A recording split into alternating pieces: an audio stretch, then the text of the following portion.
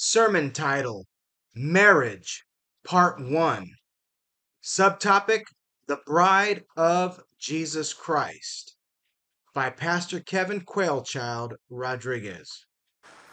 All right, let us pray for today's word that he has laid into my heart here today. Dear Heavenly Father, we thank you, Lord, for gathering us here today. A dear friend reminded me just this morning that when we gather in multiples, you are here to bless us. You are in the midst here today. Holy Spirit, we ask you to just fill this place. Holy Spirit, you are welcome here. Holy Spirit, we ask you to take full control over this message here today, that as we talk about marriage from a spiritual aspect, that, Lord, you would bless our heart with the living words of God here today. Father, we pray that you anoint our heart, till our heart, that our heart would be tilled with soft soil, oh God, fertilized soil, that as the words of God are deposited, the seeds of life into our heart, they would take deep root and bear much fruit. Lord, we thank you here today for your word. We ask, Holy Spirit, that you take full control. Anoint these lips of clay. Nothing that manifests here today do we glory in the flesh, but Father, we deflect all our praise, all the honor, all the glory goes to you in spirit. Here today, Lord, we thank you. Holy Spirit, take full control. Give us ears to hear what the Spirit says to the church. In Jesus' mighty name, amen and amen. I'm going to go ahead and take my glasses off now, so as I get into the reading of the word, I don't blind you. Hallelujah. If I could have you, church, stand with me. We're going to go into the reading of God's word. So prepare our heart for today's message along with the prayer we just had. Amen. We're going to go to the book of Revelation, chapter 21. Book of Revelation, chapter 21. We're going to read from verses 9 through 27. You guys, his legs feel strong right now? Amen. Amen. It's going to be a little bit of a read, but I ask you to continue to stand with me. Amen. Amen. And the word of the Lord reads, one of the seven angels who had the seven bowls full of the seven last plagues came and said to me, come, I will show you the bride. Everybody look to your neighbor and say, the bride. The wife of the Lamb. And he carried me away in the spirit to a mountain great and high, and showed me a holy city, Jerusalem, coming down out of heaven from God. It shone with the glory of God, and its brilliance was like that of a very precious jewel, like a jasper, clear as crystal.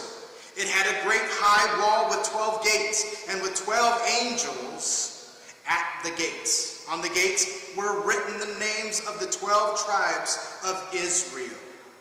There were 3 gates on the east, 3 on the north, 3 on the south, and 3 on the west.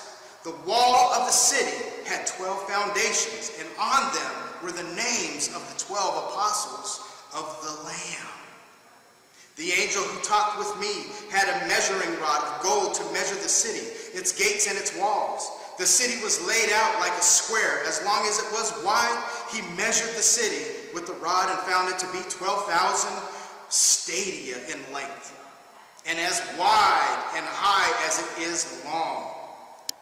The angel measured the wall using human measurement, and it was 144 cubits thick.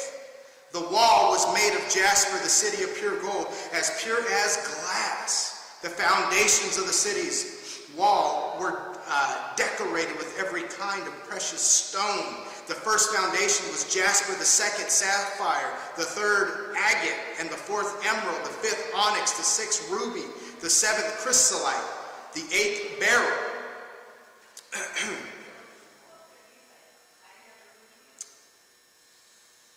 the ninth topaz, the 10th turquoise, the 11th jacinth, and the 12th amethyst.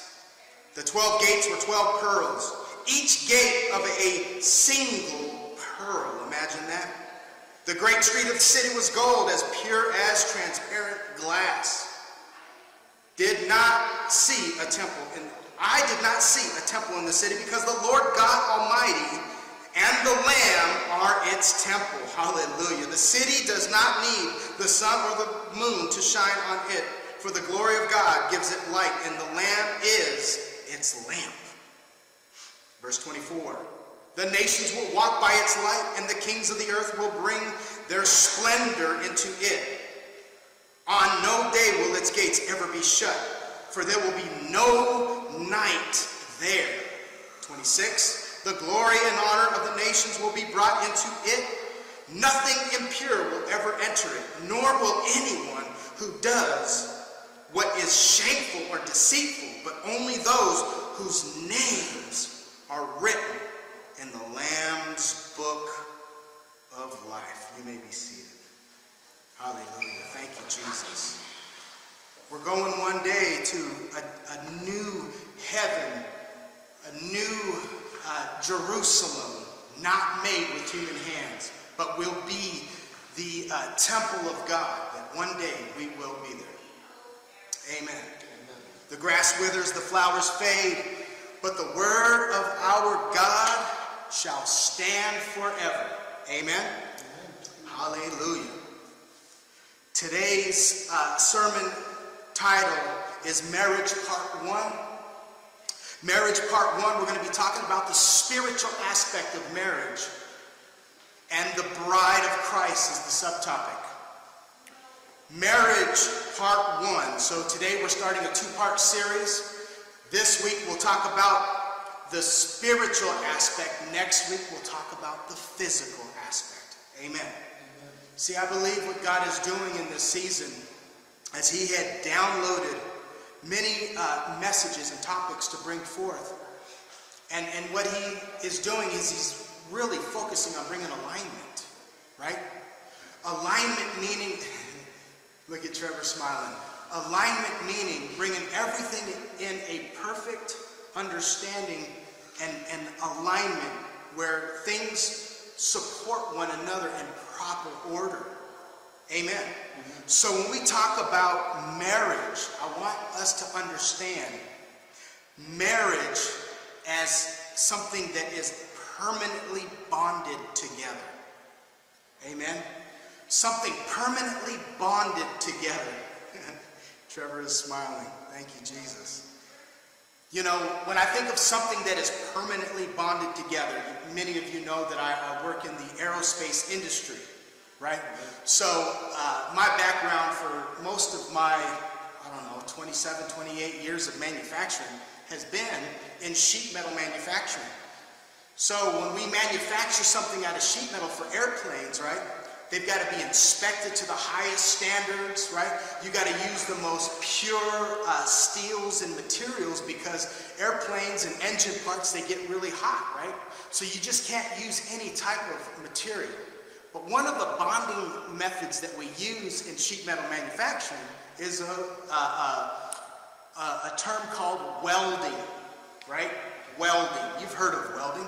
You see people on the streets even sometimes with the hats on, and they got the arc, you see this bright light, and they're welding something, maybe it's a gate, maybe it's something that's at a construction site sometimes, right?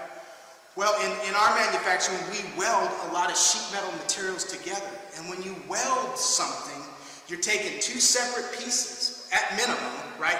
You're bringing them together, and you're fusing them together. Both pieces of the material being bonded go to a complete molten state, and they intermix, right? And it's a permanent bond, metallurgically, it's a permanent bond of two pieces of material that are together. This process called welding. Marriage, I want us to think of it spiritually in this way as well. As marriage, right, spiritually represents Jesus Christ as the head of the church. Jesus Christ as our spiritual husband. Amen. We read here that the bride, right, the bride was shown brightly to Jesus, the husband of the church. So here today, when I tell you the bride of Christ is the church of Christ. Amen. Because Jesus is the head of the church. Amen. So today, when I talk about marriage, it's within this alignment construct. Next week, we talk about the physical aspect of marriage, right? Holy matrimony, man and woman coming together under God's lordship and him ordaining that marriage. Amen. But what this is a divine unity. But this week, we talk about the spiritual aspect of marriage here. It's good to know that Jesus Christ wants to be the head of our households. He wants to be the head of the church. He wants to be Lord over all. We have a lot of families out in the world right now. And my family once was rocked with disorder. Once really ravished by the enemy that took love and brought chaos in the mix, even after having children, right? How many people are just having children and daddy's not in the scene, or maybe mom's not in the scene? But how many times where mom and dad are not in the scene of these little precious jewels that we bring into the world, right? So I believe that as God is bringing messages this month about love and unity and alignment and community, he's doing it so that we get our attention to be able to have the opportunity to set our lives up in proper order. When we're in proper order and God is Lord over all, everything is blessed underneath that. No matter of hell, no matter how high the water gets, no matter if you're looking at death in the face, you will know that God is with you. Amen. And we also see where people are getting good into the faith. They get on fire for God for a little while. And then what happens? They walk away from the faith. I'm praying and believing and trusting that in this season, God is going to bring a permanent bond, like we're talking about welding, marriage, allowing Christ to be our spiritual husband, our Father, who is in heaven, Lord over our life, to be submitted to him. So that when we are submitted to him, we know, like I just said right now, no matter what we go through, we have a feeling and a connection with him that is what I would call inextricable, right? A permanent connection. Amen. But it's not just a permanent connection. This term marriage would also suggest intimacy. Intimacy is a closeness, right?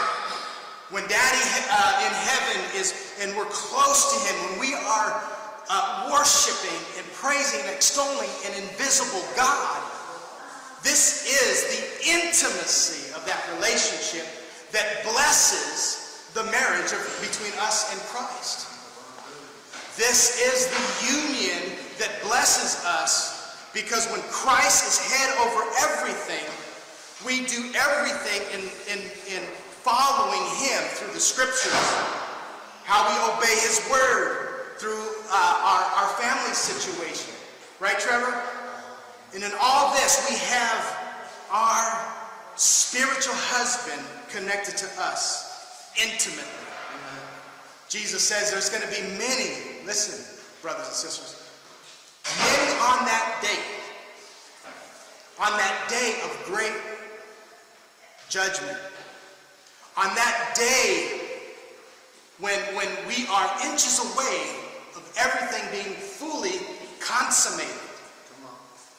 Fully consummated, meaning that there's coming a time that every soul, the word of God, even in the book of Enoch, every one, flesh and blood, will be judged. Amen. But many on that day are going to say, Lord, Lord, did we not know you? Lord, Lord, did we not prophesy in your name? Lord, did we not put hands on people and heal the sick? See, the intimacy that I'm getting at is this part of the truth, is that when we know that we have a relationship with our spiritual husband, Jesus Christ in heaven, we know, we are assured in heart spiritually. Those who worship God must do so in faith, in truth, and in spirit. So as we talk about alignment, marriage, the spiritual aspect here today, we serve a God who is invisible. But many on that day, he's going to say, away from me, you evil doer. That's a sobering thought. Because you can get so busy in your work, so busy in the things that you do in the world, and your intimate relationship with our spiritual husband, Jesus Christ, can start to walk away. Can start to walk away, and you think, oh, but I'm laying hands on people, I'm seeing people who are sick, healed. I'm prophesying. The words of heaven are coming to me. Even the Word of God says that many during these end times are going to be there to bamboozle you. They're going to try to even take the elect and discourage them and have money and fame and wealth, notoriety, self-exaltation come. And all these things take you. That's why there's false prophets, there's false apostles, there's false teachers, there's false preachers, there's false everything that should be ordained and holy by the Spirit of God. Amen. So when we have this marriage with Jesus Christ, as we read here, the bride of Christ is the church, and the husband, the head over the church, is Jesus Christ. Amen. In this book of Revelation, where we get this scripture that we led into even today's service, right? Found in the book of Revelation chapter 21. We learn even before this, in the very beginning of the book of Revelation. You can't even read the book of Revelation unless your heart is right and you're filled with the Holy Ghost. The book of Revelation is a very sacred spiritual book. It is not a literal read. If you approach it thinking, oh, I'm gonna approach this like I do my textbook at school, you're gonna miss the mark. But Jesus, in the very beginning, as he's introducing the testimony of Jesus Christ, the totality, right? From beginning to the end, a vision of what's to come. It says, blessed are we who read the words of this book out loud. Yes, all the scriptures bless you. Old Testament will tell you the heart of the Father. Before the new covenant ever came, but yet the prophesying of that to come. The New Testament, the blood covenant, the grace covenant. Thank you, Holy Spirit. And look at Trevor just smiling. Praise the Lord.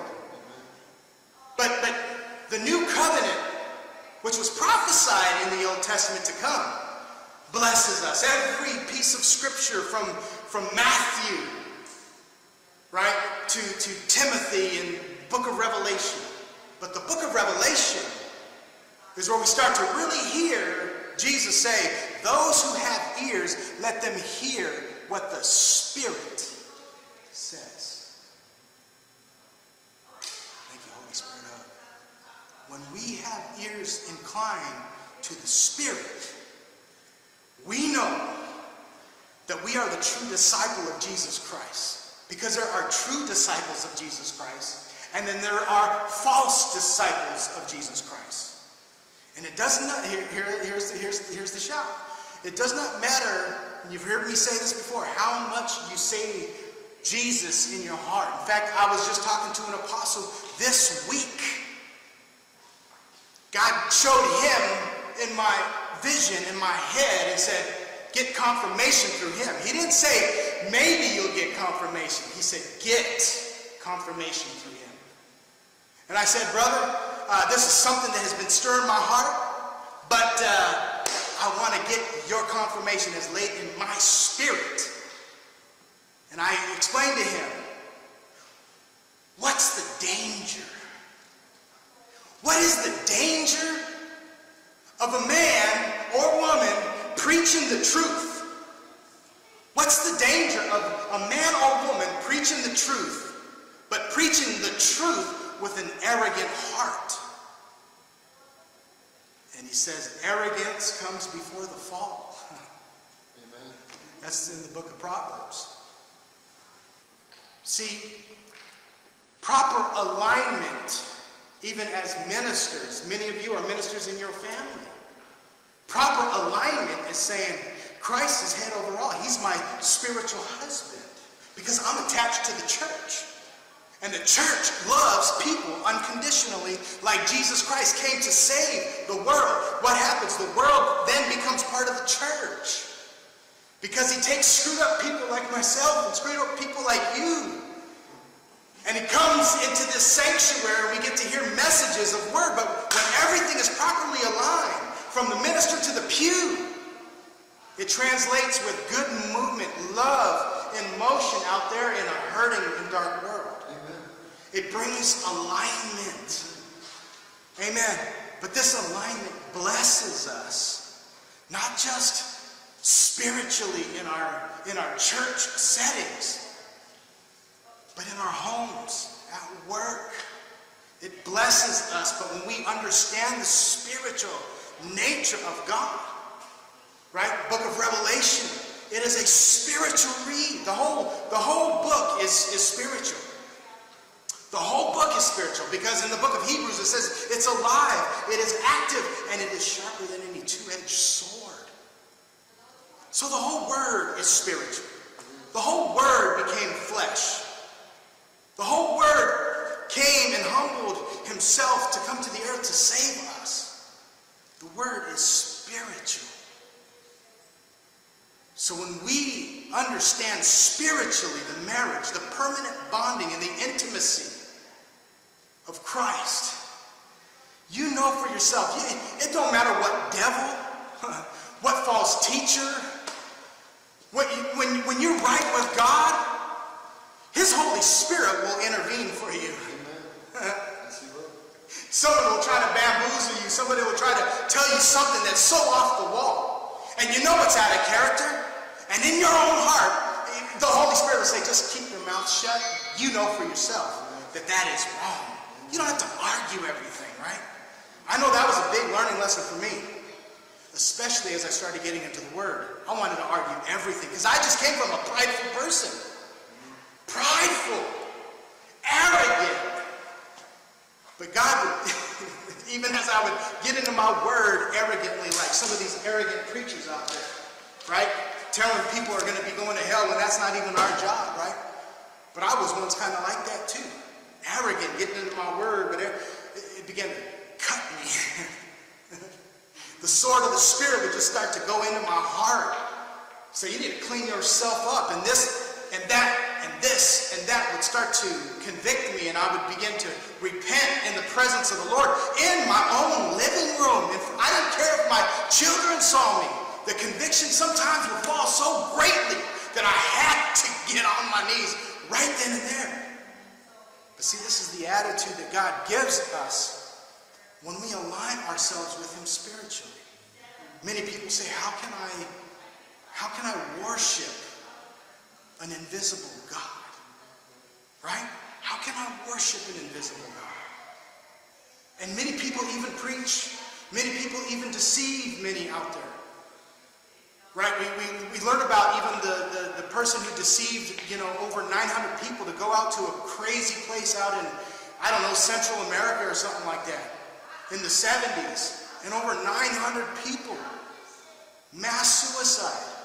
But he convinced them that he was the only one that had proper interpretation of the Bible. He feared people to believe in the Word as the Word was intended. And Jesus says there's coming a day, and he was telling his disciples, and when you and I become the true disciples of Jesus Christ, we rest assured that the truth of God is this, that there's coming a day, amen, there's coming a day when I go to be with the Father, my Holy Spirit will be your teacher.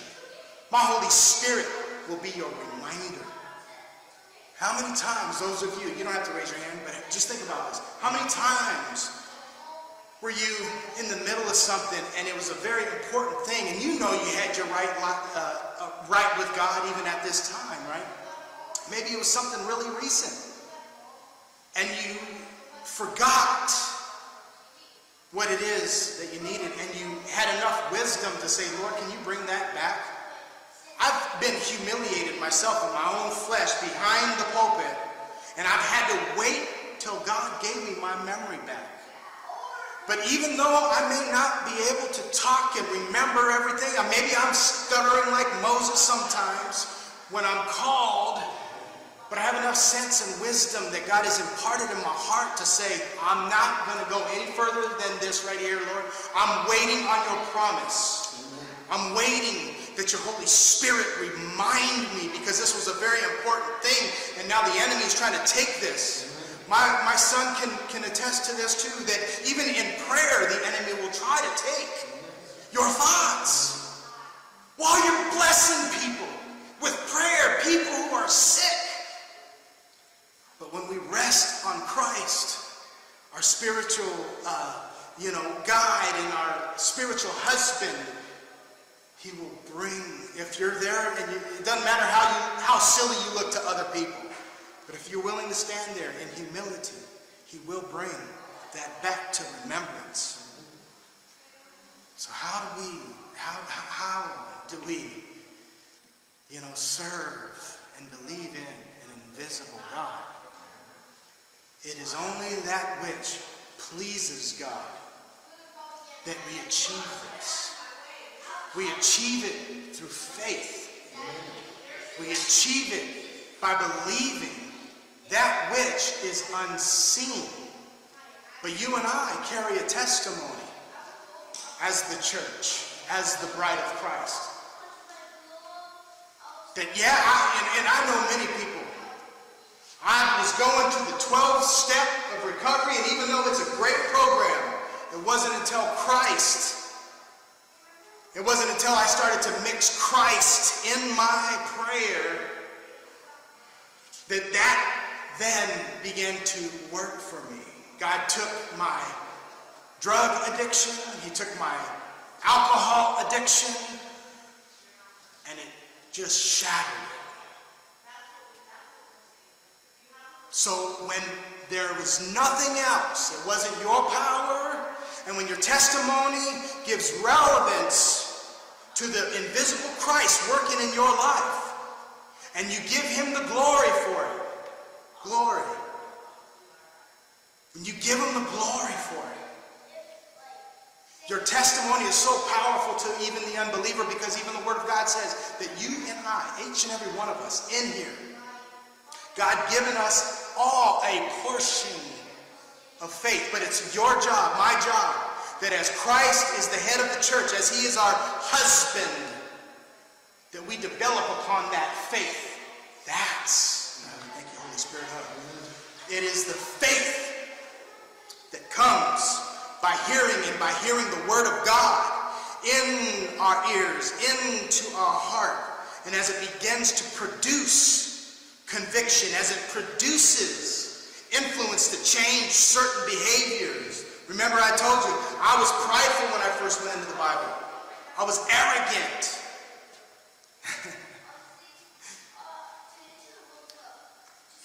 Like Nebuchadnezzar, he had to shatter me.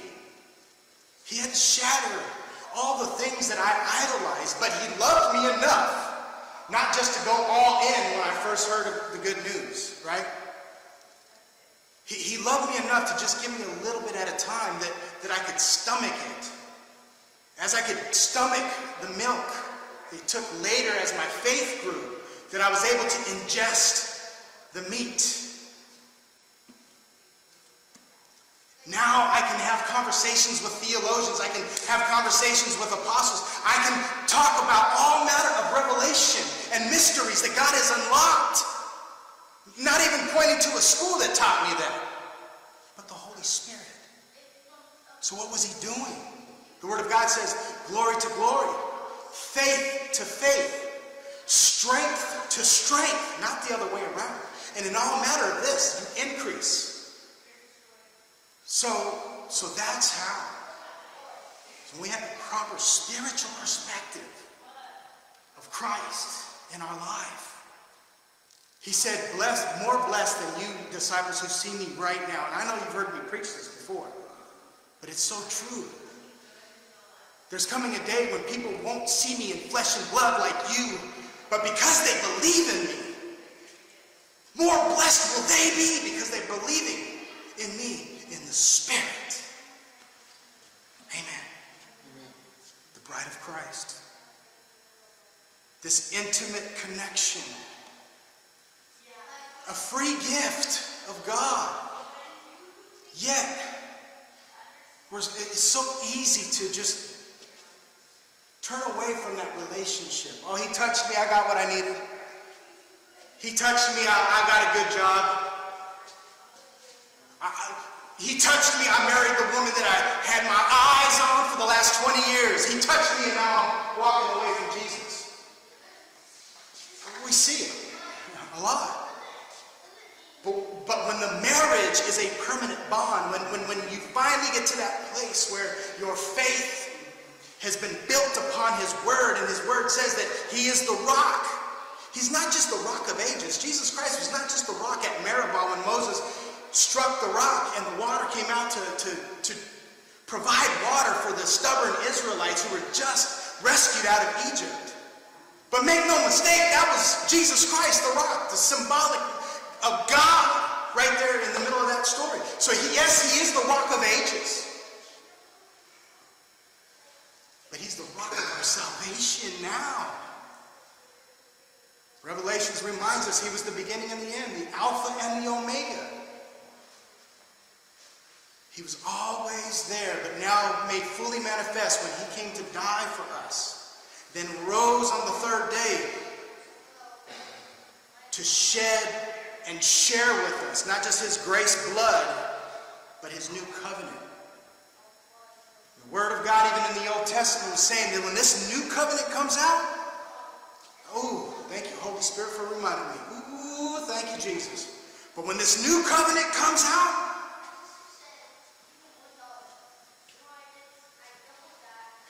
it won't be written law that you have to refer to remember all the many things. If you remember the Mosaic laws that were written from Torah, right? If you and I had to remember all of that just to be within the boundaries of the law, we would fall short. Every kind of offering that you can think about, a wave offering, a grain offering, a first fruits offering, all kinds of different things. Now the law, but the Old Testament said when this new covenant comes out, Christ is going to write it on your heart. Think of that. Christ, through your invisible relationship with the Holy Spirit, who was made manifest to us, the generator of the Holy Spirit now is Jesus Christ. You believe in the Christ? You confess your sins to the Christ? You have access by his blood grace covenant to receive the Holy Spirit. So the Holy Spirit becomes that which we devote our relationship to invisibly. It's the one that when we shut our prayer closet door and we get on our knees and we pray to an invisible God, that no statue, no figure, no image would be worshipped, but the one and only true living God who is invisible. This love covenant would be written on our heart when we had the proper perspective of who our spiritual daddy is, who our spiritual husband is, the head of the church, Jesus Christ. What God just brought back to my memory, and I think some of you have heard this testimony, it's not even that long ago, this testimony. It has to do with the new covenant.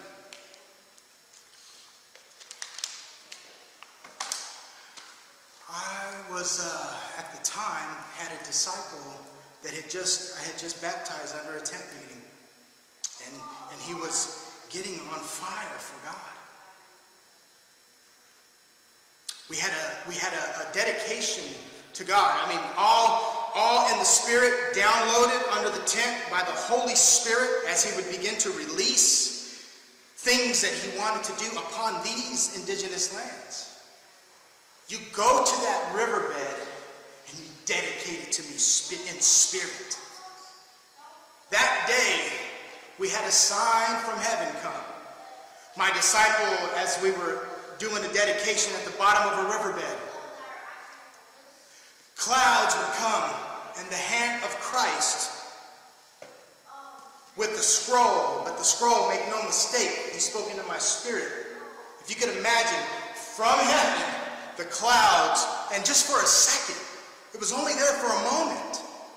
Even Andrea had spoke of, I see the eye, and she was talking about how she felt in the spirit that day. That God sees everything. So while we're seeing a sign over here, she's seeing a sign over there. And the sign we saw was Jesus in his robe. White robe coming down like this with a scroll. Next to it was a fish. A fish. Well, Brother Kevin, you're going to have to explain that to me. Yeah, even in the physical, I wouldn't have been able to explain that. But God gave me the interpretation of this sign. Jesus says there's coming a day, Peter, when I'm going to call you to be a fisherman, not just a fish, to feed your families and to make money to provide for your family, because that was his industry then. But I'm going to make you a fisherman of men. So, what was it? The new covenant, in essence, was going to be the spiritual bait, the good news. When people hear the good news mixed with your testimony, that good news is going to inspire them. And you're going to add to the kingdom of God through his word and through your testimony, mixed with the blood of Jesus. This is how we overcome darkness, the book of Revelation says. By the blood of the Lamb and the word of our testimony. It's how we overcome darkness. Not that darkness won't be in the valley, right? It's going to be there. You're going to stare it in the face sometimes, but when God is your spiritual husband, you will fear no evil. So this hand of Christ with a scroll, this sign from heaven, through the clouds. Another group seeing a different sign, a different message, but to us and my disciple. And he says, brother, my hair is standing up. I said, mine too. I feel his glory. But he spoke into my spirit. The new covenant is confirmed. And here's a mystery that he unleashed. The Word of God says that many mysteries you will learn of. And the Holy Spirit will unlock that mystery because he'll know that you will do good by it. You'll be responsible with it. You will use it to edify people and not have people line up and say, oh, I got a great revelation. Pay me. Jesus gives freely. He says, I don't give like the world. I give freely. So when God unlocks things, it's for us to edify and build up his bride, the church. Here's the mystery. Indigenous peoples. How is still a mystery. But indigenous peoples have the new covenant written on their hearts. And it's no wonder that why we can even go online today and Google native proverbs. And it is riddled with simple proverbs, short stories that parallel with the word of God. You know, we like to use big words, right? When we're prideful, we like to use the word like synonymous. It just means that this word means the same thing as this word. But even though the native proverbs are written differently, it has a little different tone to it, uses different words and maybe some of the words of the Bible, but spiritually, when the Holy Spirit is your teacher, he shows you that it's the same thing. The truth by this elder could be from the 1700s, 1800s, still used today to inspire people. That's what the benefit of having proper order, You could be so arrogant preaching the truth, and yet the prideful heart comes before the fall. And it ain't even our job to be in the background, because this is very concerning, especially when you have been called to prophesy, to be apostolic in your ministry. But it's very hard not to just think, oh, I got to try to address this. No, you got to allow God to say, be still. But while people are out there, it's not for us to want to be like clapping for their demise, their downfall. Even if they're doing wrong, even if you know that that is coming from an arrogant heart. Apostle Paul put it like this, and this really helped to heal me. Because I'm thinking, when these anointings would come by God, through fasting and through prayer, never knew that these things would happen. But when he chose to come down to heaven and put his hand on me, on this earth, and anoint me, as dirty as I once was, I've had to learn to be healed by the scripture Apostle Paul says. And it is, don't worry about that arrogant heart. Many people are going to be preaching from an arrogant heart. But I rejoice knowing that what it is that they're still preaching is the truth. That healed me. But the point that I'm trying to make here is there's many mysteries. And when we learn the value of the Holy Spirit, our ancestors would say the Great Spirit. Same thing. Great Spirit over here. But over here, the Holy Spirit. King James Version, the Holy Ghost. Did you know whether you say Holy Ghost, the Great Spirit, or the Holy Spirit, it is the same one Spirit in operation bringing all the miracles upon this earth.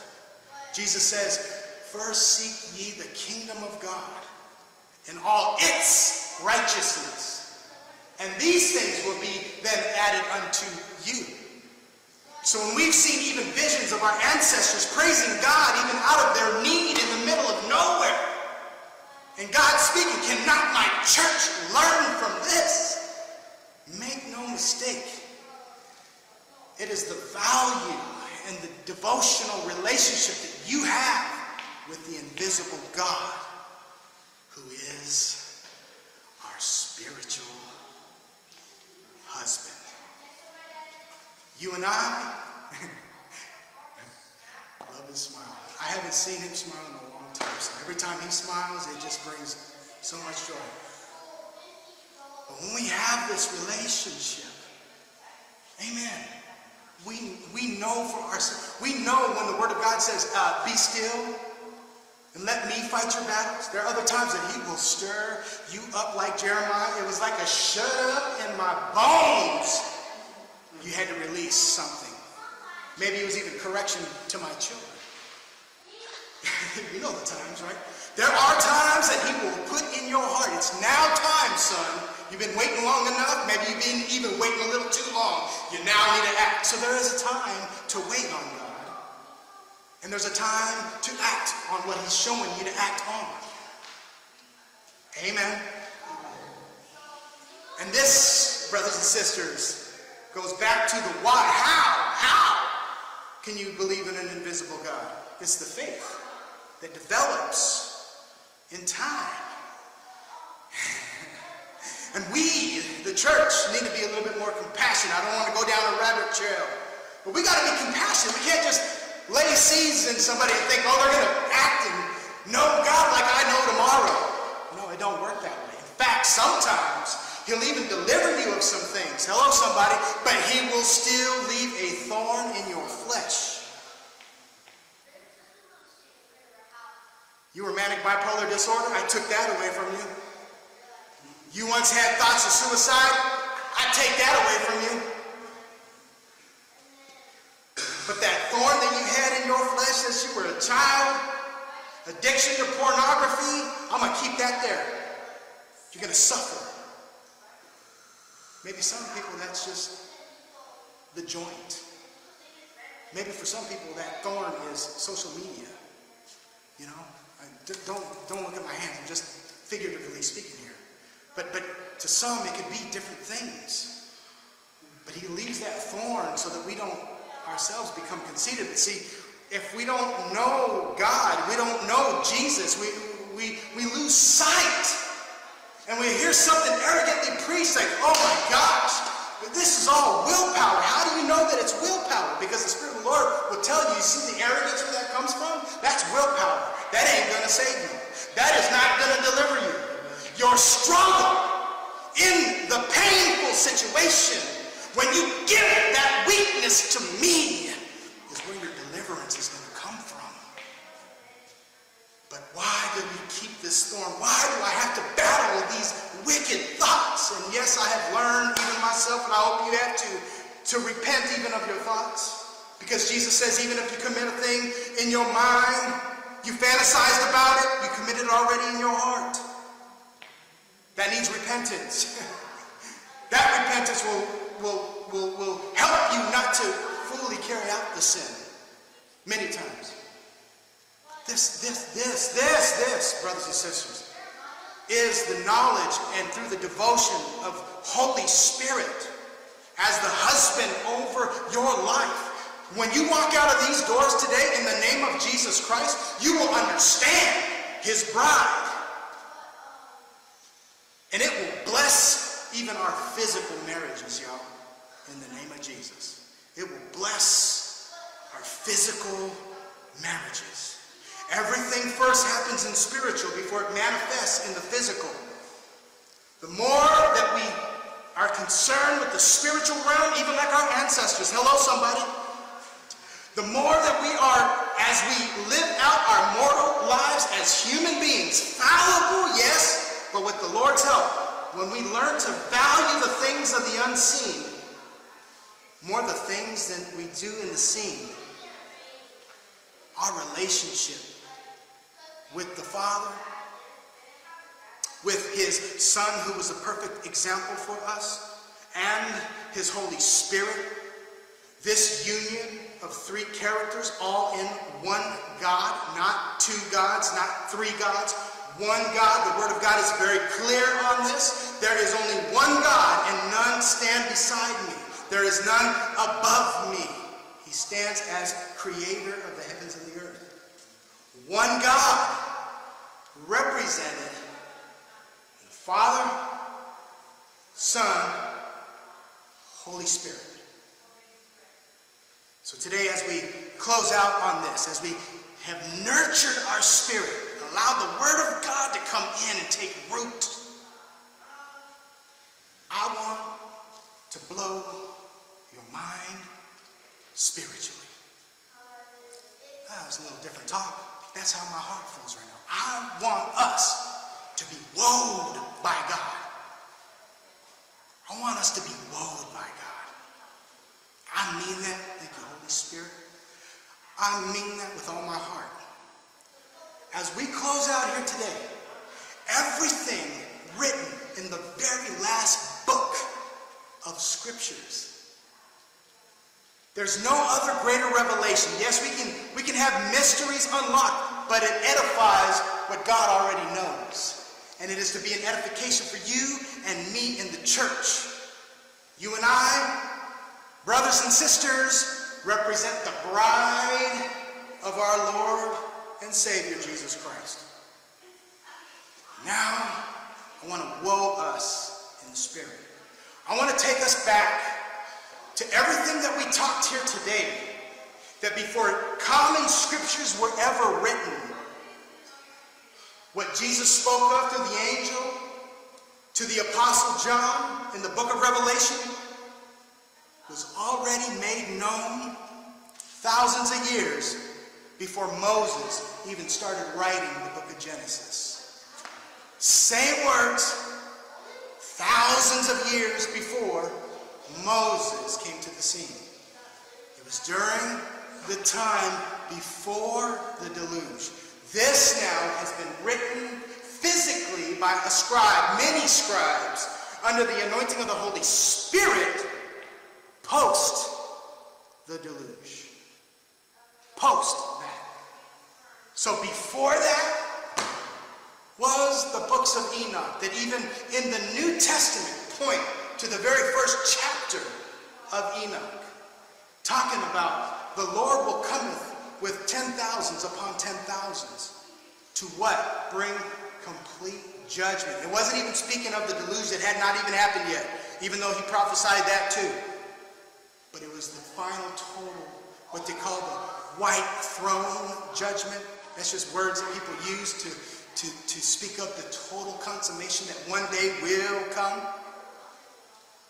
But here, found in the first book of Enoch, everything that we read in the book of Revelation foretold thousands of years before the writing of what you and I now refer to as the common Bible, the Old Testament with the New Testament. Let us read the Word of God here today. This is the first book of Enoch, chapter 45, and the title of this is very telling. The lot of the apostates, and that means those who are condemned, the new heaven and the new earth. Throughout scriptures we hear about a new heaven and a new earth, even referred to as the New Jerusalem, even as in the book of Revelation. Synonymous scriptures that when you have the Spirit teaching you, you see the parallel, you see the interconnection. And the word of the Lord reads here, and this is the second parable concerning those who deny the name of the dwelling of the holy ones in the Lord of spirits. Ooh, Lord of spirits. Now we have Lord of spirits. Great Spirit. Holy Spirit. And yet, Holy Ghost. There could be other words out there used, but this is the Holy Ghost. And into the heaven they shall not ascend, these who are called apostates. And on the earth they shall not come. Such shall be the lot of the sinners who have denied the name of the Lord of spirits. Real quick, don't let this discourage you, because grace came, okay? I know this is very harsh. This was even before the law came. Hello, somebody. When you're as dirty as me, it ain't a matter of if, but when you fall short to the glory. I got to do the same thing and say, Lord, please forgive me. I did it again. Okay? So be encouraged. That's our lot now. That when we have the grace covenant now with us, this is when you completely deny the Christ arrogantly. And you have that portion of faith that I was talking about earlier. And you know that something had to be able to create all this stuff. It had to have a beginning, and yet you can't explain it, not even through science. Hello? You can get somewhere with science. But even science has an origin. I'll preach on that another time. But I want us to be encouraged. For you and me, we got the blood of Jesus. Look to your neighbor and say, we got the blood. We got the blood. His blood forgives us. He said to his disciples, it don't matter how many times you sin against a brother or sister.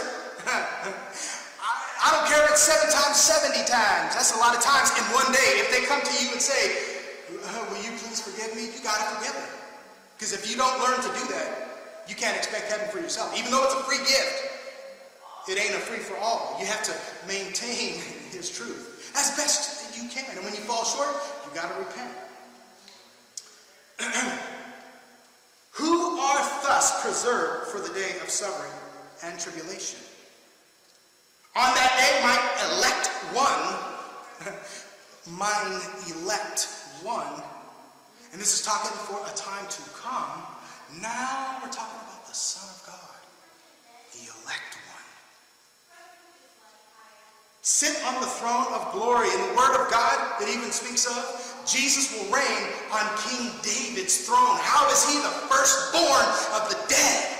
It's because God in heaven took the seed of David, who is already dead and laying in the ground, and took his DNA and put it into Virgin Mary. And comes Jesus through the canal of virgin and pure blood.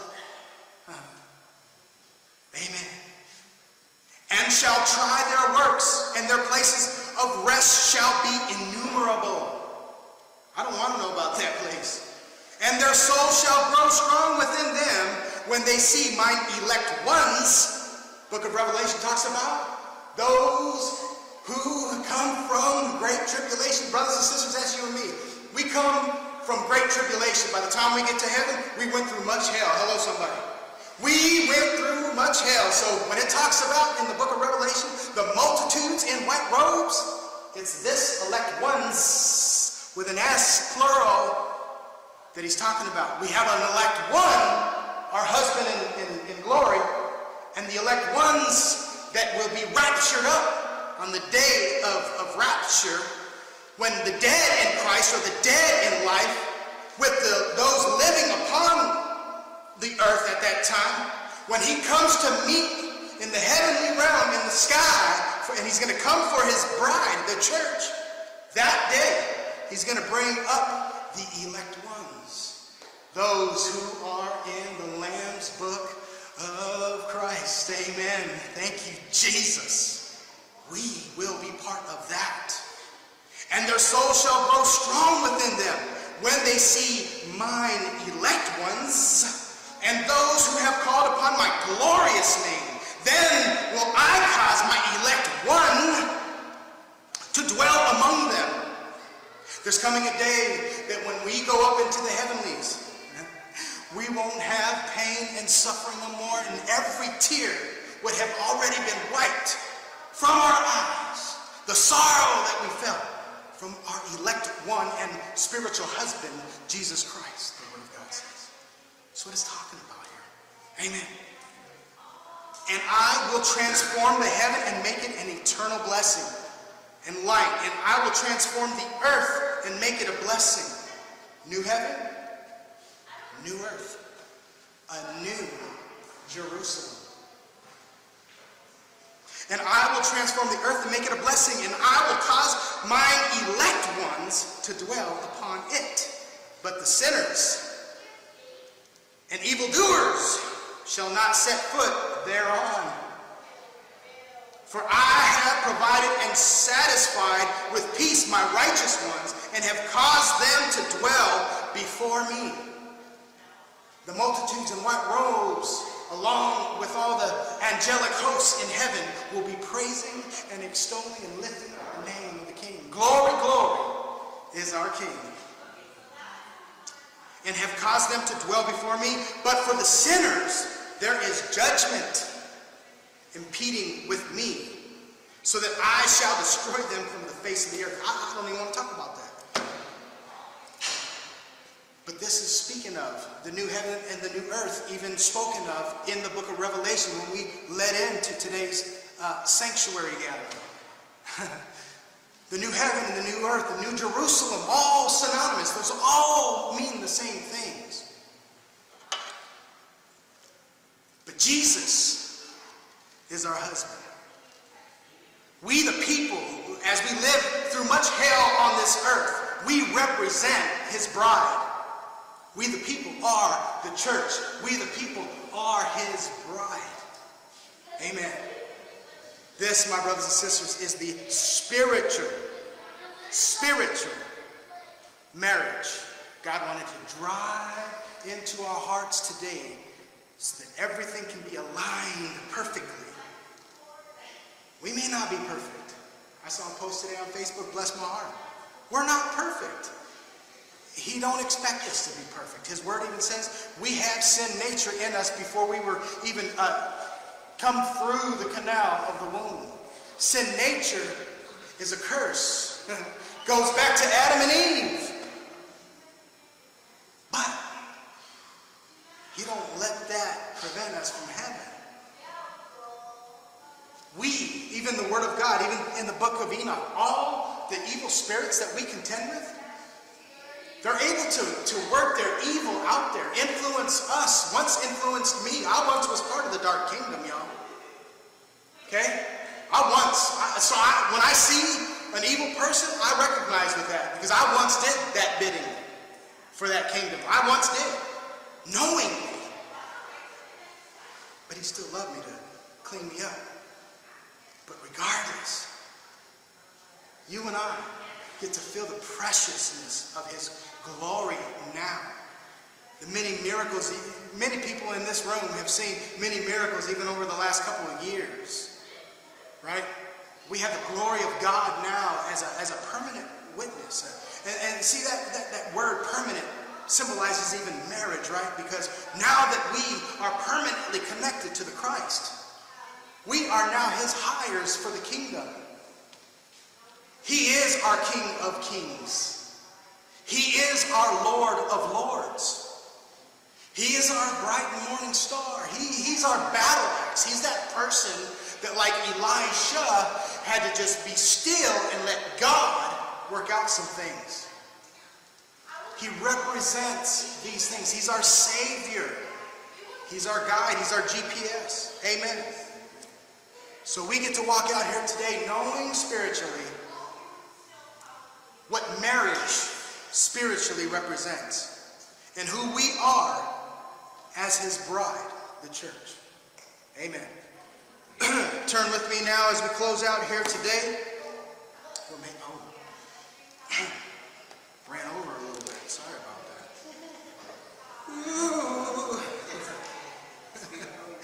Book of Romans. Turn with, if you got your Bible apps or whatever you feel led by the Holy Spirit to get into your word, turn with me to the book of Romans, chapter 8.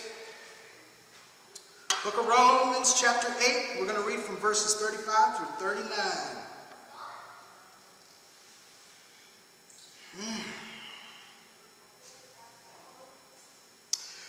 Who shall separate us from the love of Christ? Think about that.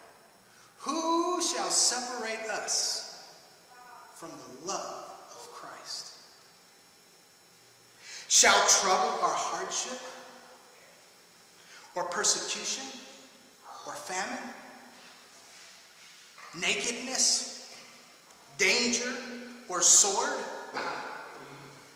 As it is written, for your sake we face death all day long. We are considered as sheep to be slaughtered.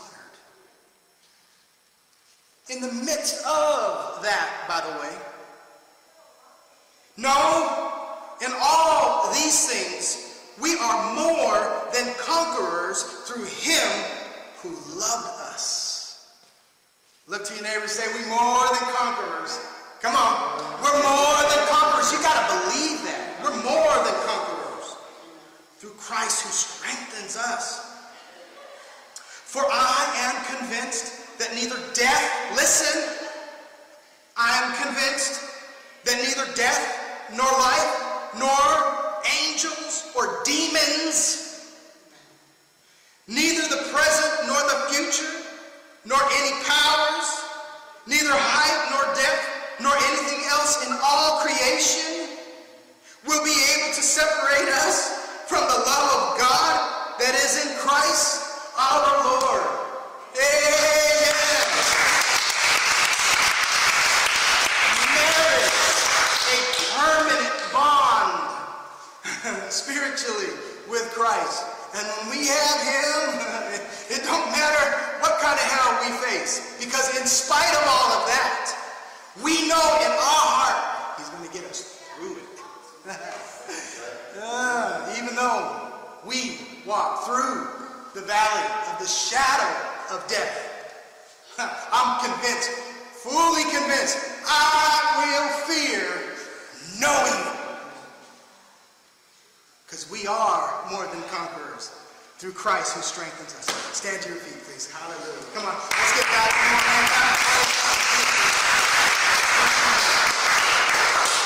Hallelujah. Let us pray. Dear Heavenly Father, we thank you for your word. It truly is a lamp unto our feet.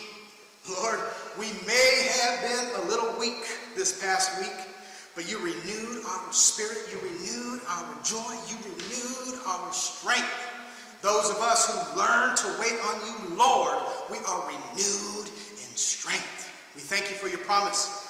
Lord, we thank you that today, as we got into your word about the spiritual aspect of marriage, the permanent bond and relationship with our Lord Jesus Christ, who is our spiritual husband, We, the people, the church, are his bride. Lord, thank you for encouraging us here today. Lord, I pray in the name of Jesus, every relationship represented here today be blessed with the alignment of your truth made known by your Holy Spirit. Lord, bring a supernatural touch and alignment in our families jointly. And let us be the light of you, Christ Jesus, that help bring alignment to others who may be a little fearful, oh God, to even get to know you. But help us in this hour that as we get to see the implicit to explicit, hallelujah, thank you, Jesus, we will witness to others, oh God, your goodness and encourage them. And they themselves will feel your invisible touch like I've felt it, and many of us in this sanctuary have. Lord, here today, seal your word with love. And Lord, we are careful here today as one body of Christ, represented unto you, to give you all the praise and thanks. In Jesus' mighty name, amen and amen. All right, viewers, it's your brother, Pastor Kevin Quail-Child Rodriguez, Living on the Rock Ministries. And until next time, we love you. God bless you.